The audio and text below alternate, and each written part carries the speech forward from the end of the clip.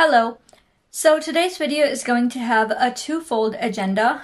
Number one, I'm going to try on everything I own from Kaleidos Cosmetics, which is everything that, in my personal opinion, is worth getting from the brand. I acquired all these products earlier this year and I haven't been able to try them yet, and I'm going to do so on camera. I'm going to do a full face of Kaleidos and see what I think. This is going to be a first impressions video. Secondly, I want to talk about some of the PR disasters that certain brands have been facing. And I want to talk about how they maybe could have managed it better, maybe brainstorm some other strategies that could have been used. Feel free to drop a comment if you want to participate in the discussion. Also, please subscribe so I know you're interested in this kind of content, and let's get started. So I've always wanted to try Kaleidos Cosmetics, but for some reason I was never able to prioritize them over other things that I wanted. And finally, earlier this year, I thought I should get everything that I've been missing out on, and so I got pretty much everything that I wanted from the brand. So, as I showed you, I have the Escape Pod, I have this Futurism set that is being discontinued, I think, or maybe already is. I have 5 blushes from their previous line, not from their new launch. Not going to pick that up.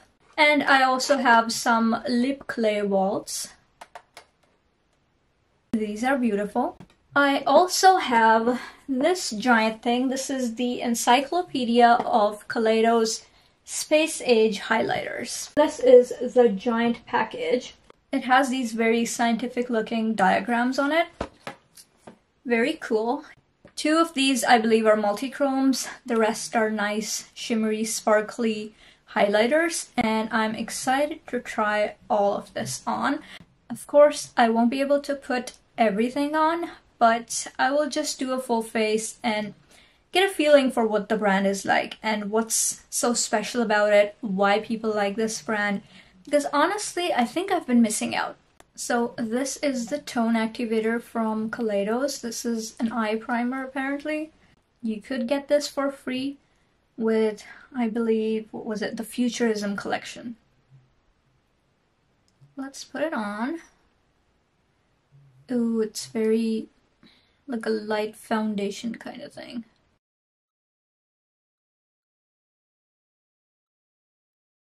It's coming out of the tube. Bit messy. I'm gonna wipe this off. Don't like messy shit. No, I do not. Okay, so we have that.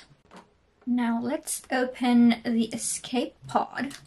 As far as I know, the Escape Pod is their only colorful eyeshadow palette currently. I always see so many comments on Instagram saying bring us some more colorful eyeshadow palettes, but we are still to see any from the brand. I actually wanted the Flower Punk palette as well, but that's been out of stock for a long time, and honestly, by now I don't think it's gonna be brought back. Maybe there wasn't demand for it. I don't know. Now, I like this palette, but it's not perfect. I think that's why I wasn't initially drawn too much. These 2 colors I would switch out. I would also switch out this shade. It's too similar to the orange up here. But the rest seem okay. I'm going to use this and combine all the Futurism palettes. The Futurism palettes, on the other hand, I prefer just a little bit more. This one is so pretty. The light lavenders. Beautiful. And the shimmers look amazing too. I don't mind this one either. This is the Sashimi City. This has actually 1 gold shade, which is very shifty, and there's a copper that has a lot of pink in there. So, yes to those. There used to be a bright colors one, but I wasn't too drawn to it. This is also the bomb. Look at that. This is like evening eyeshadow palette. Very beautiful. What a color story. Tealy greens with a pop of orange. Just lovely. I think I'm just gonna mix them all together, but it's a lot of options. Let me think this through. So I have decided on a course of action, and let's go.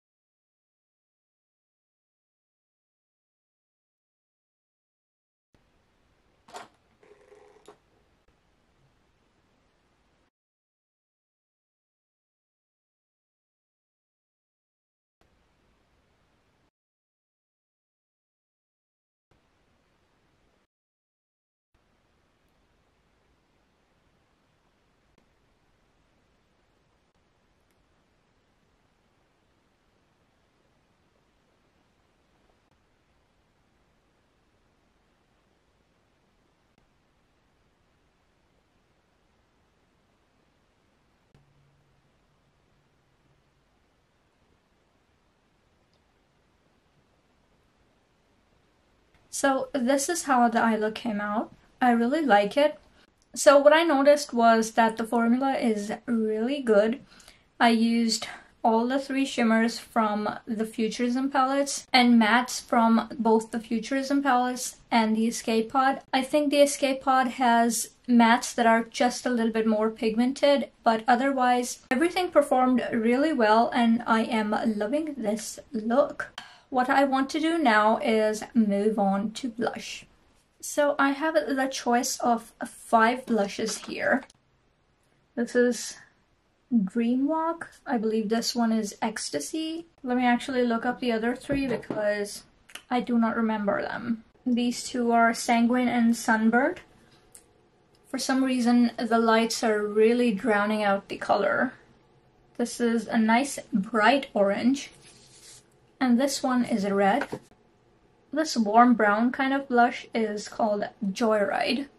Now I want to go for Ecstasy here, but because I'm kind of over all the lilac-y pink kind of blushes, and I don't want to go to a monochromatic for this look either, so I'm going for Ecstasy, the light coral shade. These days I enjoy coral blushes more rather than those cool pink tones.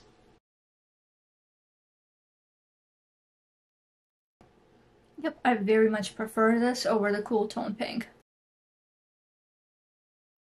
Now that we're doing blush, let's talk about Kaleidos' latest collection, the Alma Viva collection. If you follow the makeup community, you will know that people said that they were very disappointed in the blush shades they chose. Let's read up a little about it. So if you've been out of the loop, Kaleidos launched their Alma Viva collection recently, and they came out with 4 blush shades which look like this. So far I've watched a couple of reviews, and even medium skin people or even light medium skin, they're saying these are not going to show up on their skin tone. So clearly for someone like me who's a deeper medium and anyone who's deeper than that, it's going to be an absolute no for them. The majority of the comments say that this should have been an inclusive launch. They should have maybe included 1 or 2 shades for deeper skin tones. But there are some people sprinkled in there who say that pale people don't have a lot of options, and this collection gives them 4 different options, and that's great. Do I believe that every collection, every brand launches needs to be or must be targeted to everyone, every skin tone across the spectrum. Personally, I don't think they need to, but in the current environment, you should be mindful of how this will be perceived.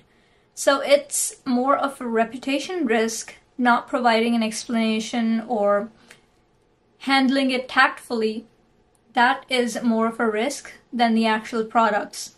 Because when Kaleidos launched this, they knew that these products will not work on a lot of skin tones, and they were prepared to take that risk. Many people are saying that Kaleidos is trying to get a foothold in their Asian markets, and this is their way of targeting the Asian customer who is currently into a trend of very light color blushes that can kind of double as highlighters. They do say on their Instagram that with the extension of the Mono Blush line, the 9-shade range now expands to include vibrant pigmented shades with soft and subtle new additions. So they're saying that we expanded our range.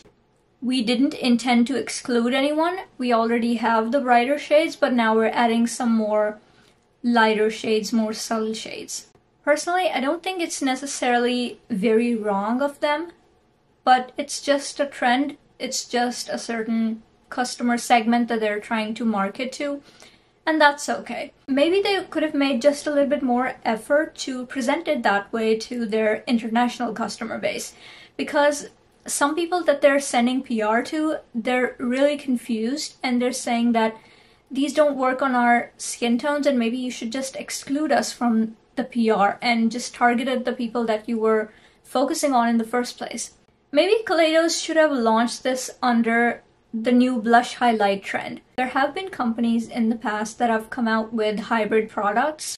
For example, I seem to recall seeing a blush bronzer kind of hybrid product, and people seem to be really into it. Maybe they could have promoted it as a blush highlighter kind of thing and shown this trend on various different models. Maybe people would have responded just a little differently. But that's just my 2 cents. I think the kind of socio-political environment we're in currently, reputation risk is kind of the biggest risk to companies. I will add the example of Terra Moons here. Their last post on their Instagram was on August 3rd, and the day I'm filming, it's August 20th. So it's been a fairly long period for them not to be posting anything on their Instagram. There are no stories, no more posts, and the last post was this one. And that whole PR message that you see here, since then they haven't posted. So I don't know exactly the full story because I never go deep into these things. But for those of you who don't know, who were maybe not following this, Terra Moons was planning to collaborate with Crystal Clear Makeup, who is an artist, I believe, on Instagram. And I will just read from their own post. It says, "It has come to my attention that there are whispers within the beauty community of my being anti-V, anti-mask, and in support of white supremacy groups, and I want to set the record straight." So she goes into detail about what her stance is and all these things. But apparently the backlash from the people was so great that Terra Moons had to disable the comments on their last post because they were saying there's a lot of hate and bullying in the comments. And since then, they haven't spoken anything about it. Presumably, they're sitting and thinking about how to handle this. They are a smaller brand, and this kind of PR disasters can be fatal for a company. So I think they're strategizing on how to handle this, whether they want to go ahead with the collaboration as planned or maybe pull the plug on it. Of course, they would have made an investment into the products, and they're probably trying to figure out how best to go about this and not suffer a huge loss as a result of this PR disaster. I'm a business person. I'm talking from a business perspective. Business topics such as these interest me. When we do risk assessment in finance or in audit, reputation risk is one of the greatest risks that an auditor has to account for. I studied finance extensively, So when valuing a company, there is a reputation factor for valuing a company, and this represents all the goodwill that the company has generated over the year with customers. What I mean to say is that in the current environment where consumers are very emotional about social subjects and doing what is right and voting with their dollar, that is another term that I've come across. It's so important for companies to be very mindful of what they're doing. And if we see Terra Moons as an example, companies may be doing background checks on people that they're planning to collaborate with. It is entirely possible. I feel like I have talked for so long. I am not much of a talker in real life. Introvert. Let's put on some lipstick. My lips are a bit dry. So this box doesn't say anything about what this was. I mean the name of the lip clay vault. So these two are from two separate collections, and this one was a customized one. Let me see what I want to wear. Definitely not red. Definitely not nude. Not feeling the nude today. Purple? I don't want to go too monochromatic, but who could resist this pink berry goodness? This could ruin everything, but let me just smack it on. So this is Rosefire. Oh yes, so it does say on the lipstick that the Cloud Lab lip clay from the Will-O-Wisp vault. And this is Rosefire. Let's smack it on.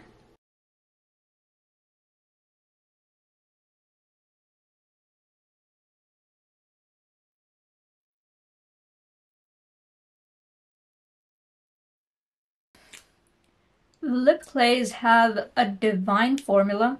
I actually swatched a bunch of these to make sure I didn't get any colors that were too close together. This kind of a berry shade is beautiful. For some reason it looks more reddish on camera, but in real life it matches my crease color. It's more berry, not red. So that's amazing. This is phenomenal. It makes your lips very smooth. There are no lines, no little crinkles. It has blurred them. It's amazingly comfortable, and it's drying down to a finish that's not too dry. Wow.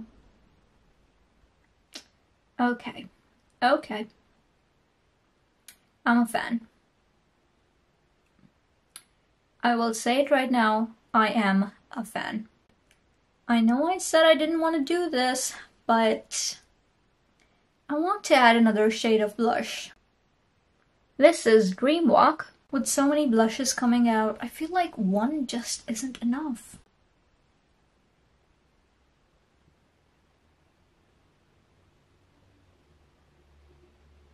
Ooh. Okay, I don't mind that.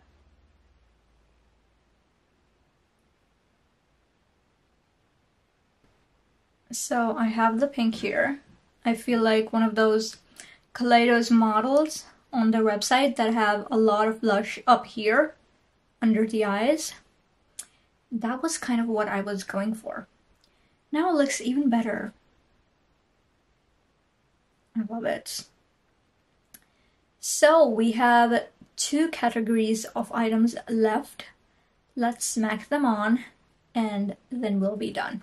Like the silly lily I can be, I absolutely forgot that I have these melt-on eyeliners from Kaleidos. These are actually multi-chrome eyeliners, well, most of them anyway. I am going to swatch them and see which one I want to put in my eyes. I actually put a pink one, but if we have a multi-chrome, why not? So a few indie brands recently came out with these multi-chrome eyeliners in this kind of format, not the liquid one.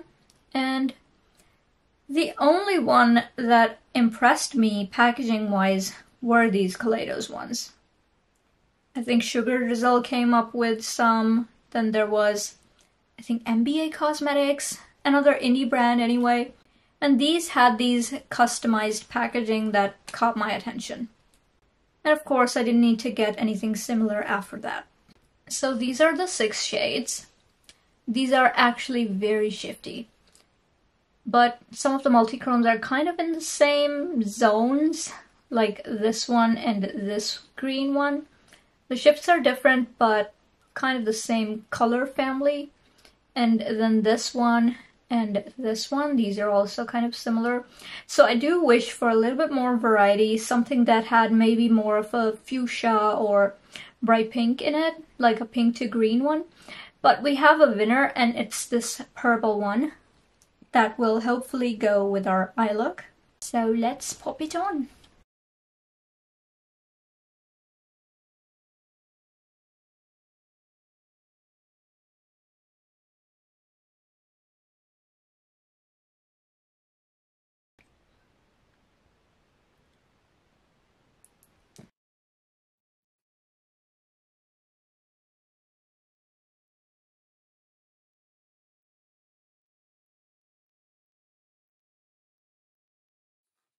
So that is what the eyeliner looks like.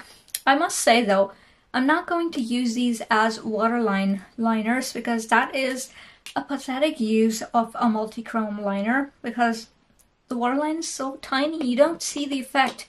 For the waterline, I think my ColourPop liners are just fine, but with these you can do graphic eye looks because that will look very nice. That is exactly how they're meant to be used as per Kaleidos website and their promotional images, and that is what I'm going to use them for. But since I already had my eyeshadow on, that is what we're doing. Okay, let's move on to the big bad encyclopedia. When I got these, I did open them up a little and look through them, but I think I'm gonna do that again and select something that is going to go with this. So I'm definitely going to do one of the 2 multi-chrome ones. This first one is called Gifted. It says it's a fuchsia highlighter with a peach and blue-green shift. So I do see the blue-green, and ooh, I do see the pinky purpley thing as well, but I don't see any peach. I don't want to go blue-green, but I definitely want some pink-purple. So I'm going to look at Prophecy. This is the other multi-chrome highlighter. This is apparently a multi-chrome champagne highlighter with supernatural green, vermilion, fuchsia, and lime shifts. Okay, so you had me at fuchsia and lime, but let me see what I can see. So it also has kind of a blue-green thing going on, and then there's a gold. I do not see any fuchsia or purple whatsoever. I think this is going to pull very gold on the cheeks, which could be interesting because we have some gold on the lid, which I intended to be like a halo eye kind of look. A spotlight eye, if you will. This might be interesting. Let's go for the non-obvious choice, which is Prophecy. This kind of method never seems to work out for indie brand highlighters, so I'm just going to use my finger. Also, did I forget to mention that I love these little compacts? Very cute. So in my collection, what these remind me of are the Unearthly highlighters. Unearthly Cosmetics launched 4 single highlighters earlier this year, I think. That is kind of peachy. Not the other one, although the other one's description said it was going to be peachy, but I don't mind it, I don't mind it. I think this is beautiful.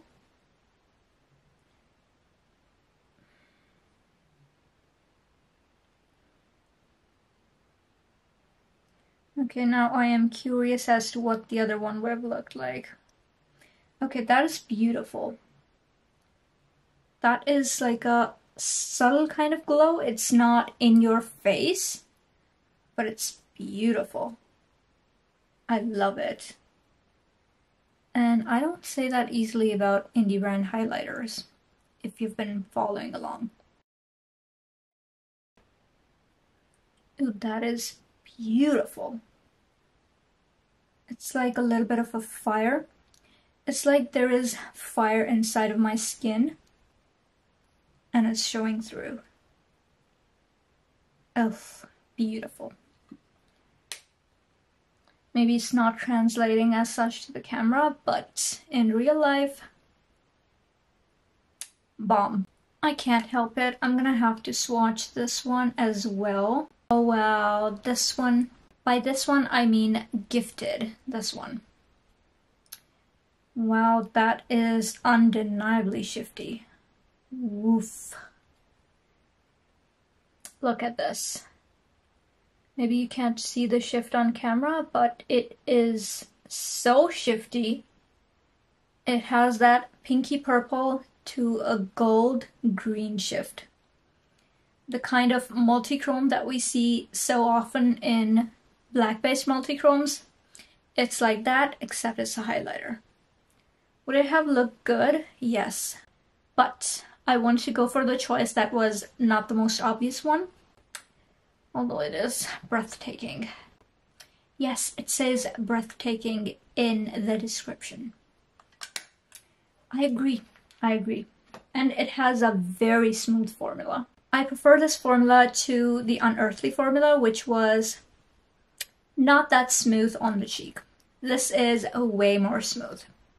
This is how the colors look together for the multichrome highlighters. This one is Gifted and this one is Prophecy. Are the other highlighters a little basic? Yes. Am I still curious about them? Also yes. I think I swatched them when I got them, but I am inclined to do that again. So we have Star Surfer here, which is a rosy champagne, and that is exactly what it is. Then we have Mars Melter, which is a peachy base with a magenta red glow. And that is exactly the description I would also give. Then there's a blue one called Skywalker, which is described as an incandescent aqua blue with ultraviolet undertones. That is actually very accurate. Then we have Ray Rider, which is a champagne with hints of peach. Moon Cruiser, which is described as a rich neon lilac with a cool moonlit cobalt shift. That is way too complicated. I would say that this has like a light pink to a lilac kind of shift. Like a pink to a purple shift, or maybe a warm purple to a cool purple shift, if that makes sense. Then last we have Solar Sailor, which is a very yellow kind of highlight. It is described as a sleek and radiant satin gold. Satin gold. I would say this is the kind of gold that has a lot of yellow in it, so very yellow gold. I think Solar Sailor and Mars Melter are my favorites from the non-multichrome highlighters. So this is how the full face turned out. I must say I really enjoyed everything. I mean, nothing out of these was not good. All of them were good. And I think I will be buying from Kaleidos in the future, provided they come up with things that interest me. Because this Alma Viva collection, I've seen people review it, and they say that lip glosses interest them. I'm not much of a lip gloss person, but if I were to wear a lip gloss, it would be hella sparkly and very pretty. Not the toned down crap that you see all over. The quads, I will say the purple quad does intrigue me, but right now not enough to spend money on it. So yeah, and people were right, those quads look so similar to the two that they already have in their line. So I'm not sure what the point of that was, but maybe it's their aesthetic, maybe that's the direction they're going to go in. Also, another thing that I completely forgot to mention when I was talking about blushes. Yes, I am one of those people that was disappointed by the blushes. Of course, they're not going to work on my skin tone. Why would I not be disappointed? So there, I thought I would just go ahead and mention that. Also, I tried to take these off with micellar water. That did not work. So these will have to be cleaned with something a little stronger. That means these are going to be those long-lasting kind of eyeliners. So that's good for the customer who wants that. Okay, my cat is meowing. He needs to be let in. Please hold. Yes, sweetie. Come on. Come, baby. Come on. Good boy. Let's show your face to the camera. Oh, he says, okay, take me. There he is. He likes to roam around and explore my makeup. He's the best boy ever. Aw, the little paw. Why are you not purring? Are you unhappy? Should I just let you go? He says, let me go, Humin. Let me go. I need to explore. Oh, careful. Okay. So, as I was yammering on... Oh yes. Lastly, I would just like to say that Kaleidos is one of those brands that have had nice launches in the past, but for a while now, their stuff has been a little underwhelming. And there is a lot of gap between those launches. So while some brands are churning out products every week and every month, they have 2 launches, this brand is taking it way too slow, in my opinion. Just like so many people have been asking, I would also appreciate if they came out with a nice, large, colorful eyeshadow palette.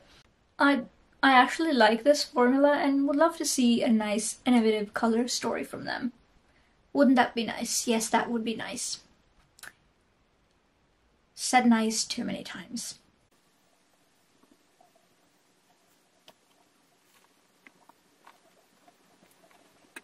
In order to retain their international customers' interest, I think Kaleidos should listen to the customer and give them what they want.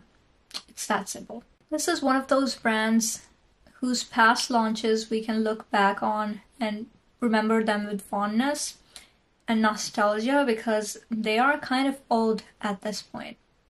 Which is my segue into mentioning that I am going to soon start posting about brands that we can look back on with some nostalgia, with some good memories. This is my segue into saying that I will be starting my nostalgic makeup series very soon, or makeup archives, whatever you want to call them, where I will showcase some products from the past that I really like. And maybe we can talk about how things change for those brands and how some of them are no longer available.